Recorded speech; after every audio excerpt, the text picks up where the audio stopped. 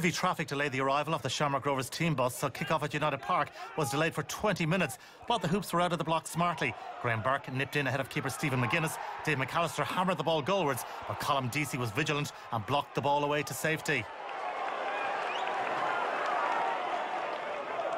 Trevor Clark has been a real threat down the left-hand side for Shamrock Rovers this season, and he swept past Richie Purdy and delivered into the area. McAllister couldn't apply the finish. Simon Madden dinked it across for Burke, who headed wide under pressure.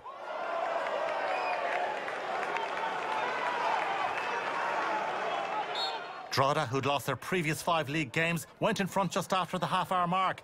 The hoops struggled to clear, and when the ball dropped to the edge of the area, McAllister was caught the wrong side of Sean Thornton, who went over. Referee Rob Rogers was in an excellent position to make the call. Penalty his considered view, even though Thornton's fall was rather theatrical. Thornton himself assumed the responsibility and stroked Drogheda into a 1-0 lead. Thornton's first league goal of the season. Drogheda, with a pep in their step, nearly added a second before the interval. Gareth McCaffrey did well to hold the ball up. The former Shamrock Rovers player then teed up Jake Hyland, and he drove the ball just a whisker wide.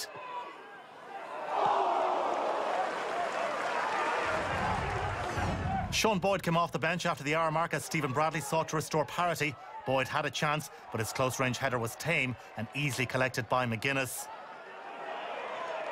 Shamrock Rovers didn't create too much in the second half, but with 3 minutes to go, they were given a lifeline when Gary Shaw went down inside the area. Big appeals for a penalty, and Rob Rogers agreed.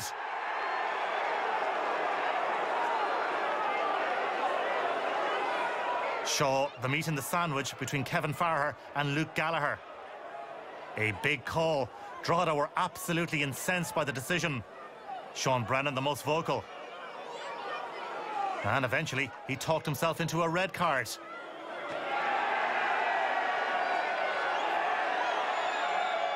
Drogheda down to 10. When things settled, Graham Burke held his nerve and converted the spot kick. 1-1. But there was still more drama to come. 2 minutes into stoppage time, Sean Thornton's free kick was headed goalwards by Ryan McAvoy. Chansinski saved, but the ball ricocheted off the unlucky Burke and into his own net. United Park hopping. Drogheda hadn't beaten Shamrock Rovers at home in 12 years, and they were clinging on at the end. The hoops patiently tried to prize an opening. Ronan Finn's attempted 1-2 broke down. Drogheda, though, failed to clear. The ball eventually fell to Sean Boyd, but McGuinness produced a match-winning save. So it's now 5 defeats in 8 outings for Shamrock Rovers. Drogheda stopped the rot with a much-needed win. The kind of win that could get their season going once again. Full-time at United Park. Drogheda United 2, Shamrock Rovers 1.